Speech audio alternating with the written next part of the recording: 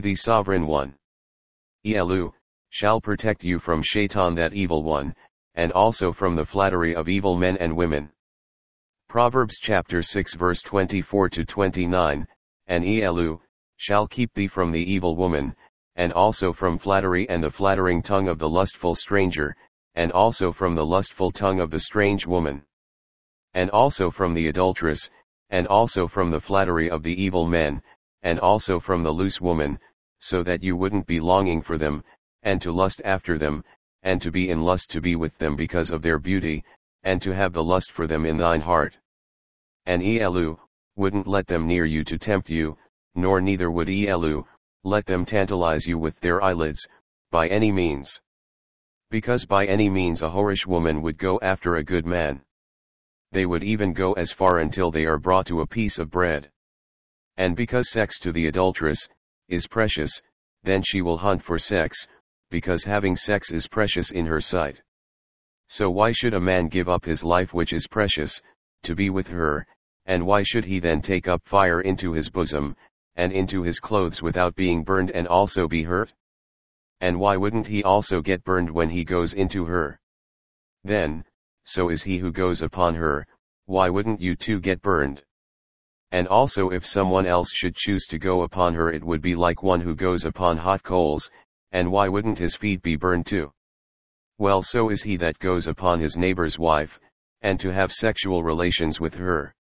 And also why would that man choose to go upon another person's wife that they may go into her to have coitus? Because whosoever shall go unto them or shall touch them shall be guilty too.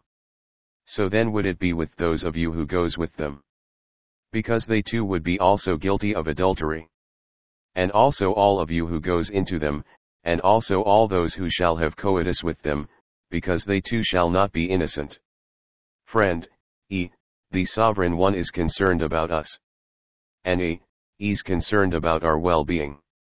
And also our health care and mental welfare. And also our morality. And this is why he has given to us his laws and commandments and his statutes and precepts. And it is because he wants us to enjoy his blessings and also his promises, and also to be in good health. And in the end we all would inherit his gift of everlasting life. And a place in his holy kingdom. And to be with Iy'eluyah in his holy New Jerusalem. When we all adhere to and his voice and his holy commandments. And I the end we all would enjoy his divine providence, and also his protection from the evil one whose name is called Satan. And also whose name is also called Godriel, and God for short.